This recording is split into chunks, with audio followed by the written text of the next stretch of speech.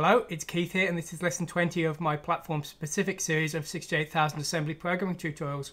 Now, last week we wrote some code that ran on the NeoGeo. Now, quite surprisingly, we can actually also run it on the Genesis. You see, the Genesis sound chip is more advanced than the NeoGeo one, but it's actually backwards compatible. So while the NeoGeo only has 4 sound channels, the Genesis actually has 6. But because the Genesis has more channels, the NeoGeo code will actually work on the Genesis. And because the Z80 on the Genesis also runs the sound, we can use the NeoGeo code almost as is, just with a slight tweak, and that will allow us to make that same code running on the Genesis. Now, that said, we do have to use different code to actually get the data to the Genesis Z80 chip and also to start the Z80 chip, and that's what we're going to be looking at today. So effectively, we're going to be converting last week's code to make it run on the Genesis. That said, you don't need to use the Z80 at all on the Genesis, and for such a simple sound sample, really you're probably just better off using the 68,000 directly. So that's a big improvement on the Genesis over the NeoGeo. But the point of today's lesson is really to learn how to send data to the Z80, how to get the Z80 started, and that's what we're going to be doing today. Now, the Z80 has the full 64K address range. There is only 8K of memory though. You can see that the rest is used by other things. Rather surprisingly, the sound chip on the Z80 is actually memory mapped, which is a common trick on the 6502 and the 68000, but usually Z80s use the ports and the out and in command, but in this case they actually don't. It's memory mapped registers. You can see we've got a variety of registers here, and these are the ones we're going to be using to control the sound. We're going to have a look at the YM2612 in more detail next time when we use the 68,000. So for this time, please watch this episode, and then if you want to see more about how the Z80 code actually works, please go and watch the last episode, which primarily covered the NeoGeo, but as I say, the code is basically the same. Now, when it comes to accessing it from the 68,000 side, it's very straightforward.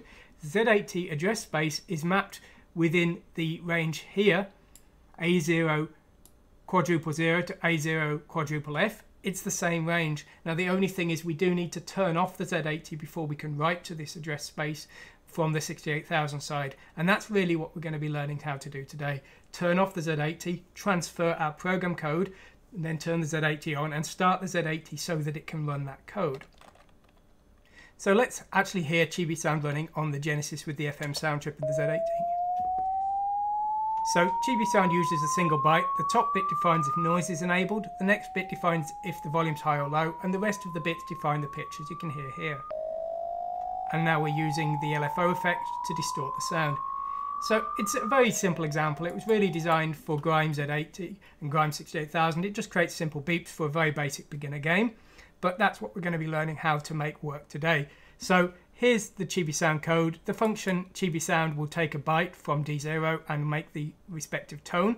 And it's this initialization routine which we need by the Z80 Genesis to actually get the sound driver ready within the Z80 sound memory range. Now, the Z80 code itself here, you can see it.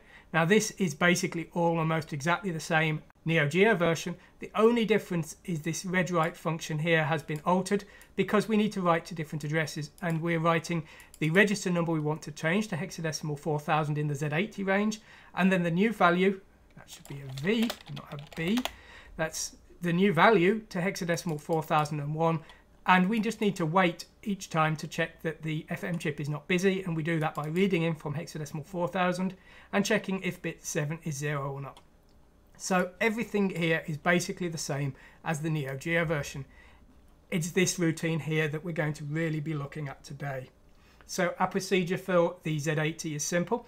We want to turn the Z80 off, transfer the program code, the code you just saw, which is compiled as a binary file, and that's included just here. So what we want to do is first we want to turn off the Z80 processor, then we want to transfer the binary file, which is the code which will run on the Z80, and that's included just here. We have to compile that as a separate Z80 file, so we're loading that in there. So we transfer that to the Z80, we then reset the Z80, so the Z80 will effectively boot up, and then it will be ready to receive our sounds, and then we send the sounds to the Z80. Now, when it comes to communicating with the Z80, we only have this address space. We don't have any kind of ports, unlike the NeoGeo where we had a single port to communicate. So we have to do it all with the memory range here, and that's what we're going to be doing. So what do? Well, first of all, we need to request the bus from the Z80. This allows us to write to the memory range. And so the way we do this is we write the word hexadecimal 100 to A11100 here. And then we are going to reset the Z80 as well. So we write hexadecimal 100 to A11200 here. Then what we need to do is we need to wait for the Z80 to be ready.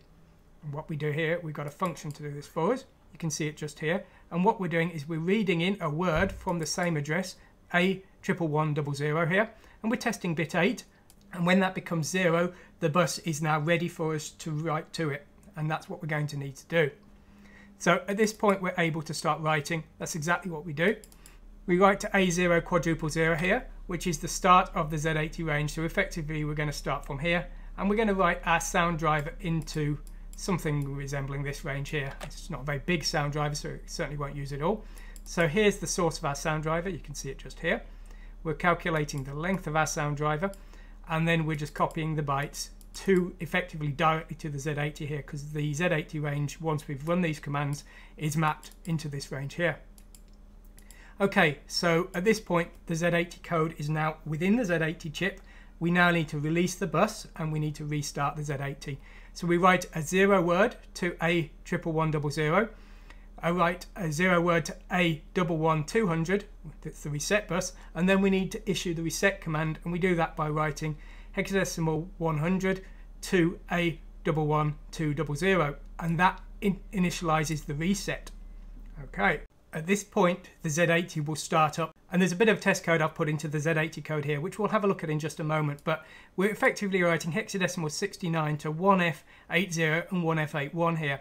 So we can test that the Z80 really started up just by dumping that memory address, and that's what we're doing just here. So this is initializing, and that's effectively loading our Z80 ROM, but if we want to check if that ROM was really running or not, we can dump the 1F80 range and just see that on the screen, and if that has a 6969 in it, we know that our ROM at least started up now. If there's a bug in our ROM, if the sound processing code is faulty, maybe it'll crash, but at least we can test that. And you can see here there is indeed a 6969 here. Now I'll just give you a very simple example here. If I put a halt in here, and then I compile that with my Z80 code here, and now I run ChibiSound again, we got no sound and we got no 6969 here because I effectively forced the Z80 to crash there. So that was an early test that I did in the code when I was struggling to check if the Z80 was really starting up correctly or not. So that's a very easy way you can test the Z80. But once we've run this routine, the Z80 is now running independently on its own. And so the last thing we need to do is need to actually transfer data to ChibiSound so that the ChibiSound driver now running on the Z80 knows what sound to play. So how do we do that? Well, we use the bus request again, but this time we don't want to be resetting the Z80 because we want the Z80 to keep running. We could, I suppose, but for a more advanced example, you certainly wouldn't want it to. But all we need to do is write that hexadecimal 100 to A11100 again. We're running our wait command again because we need to wait for the bus to be available. And then we are writing a byte to a defined location.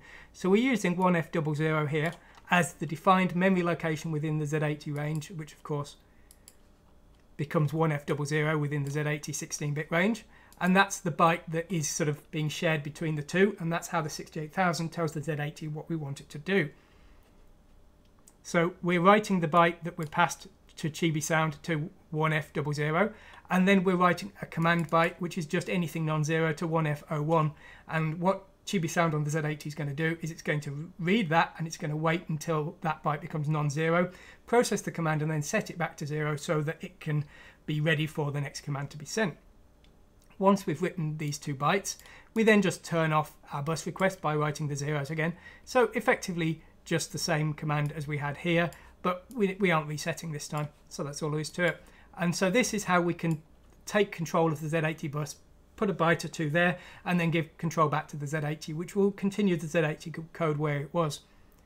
So that's how we do the 68000 side, and the remaining work is on the Z80 side. So we've got a very simple initialization routine here. I basically copied this off the Sega Master System code. So we're just starting with a whole bunch of C9s here with just a jump command at the very start of the ROM, because this is the address that's going to be executed first by the Z80. So in case any interrupts fire, we're just ignoring them here. We're starting our code here, disabling interrupts, setting interrupt mode 1, loading the stack pointer to hexadecimal 2000. Now, if you remember, hexadecimal 2000 is the top of the memory range, so our stack will be around here. That's the first byte we can use there. As I said before, this is our test code. This is just a marker to show that the ROM data actually loaded okay.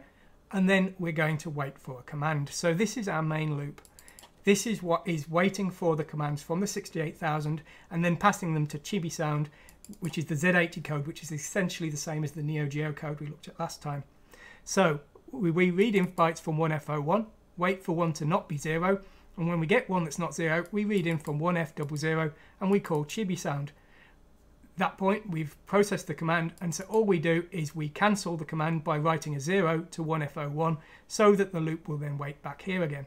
And as I said before, the ChibiSound code is basically the same as last time, so we're not going to cover it today. So there we go. As I say, if you want to learn about how to control the sound chip from the Z80, please see the NeoGeo lesson last time. I'm not going to cover the exact same code again. We are going to look at the 68000 side, because unlike the NeoGeo, the Genesis doesn't need the Z80 to make sound with the FM chip. So we're going to look at the registers and the 68000 side next time. So if you prefer, please stick around for that. Anyway, I hope you found this interesting. Thanks for watching today, and goodbye.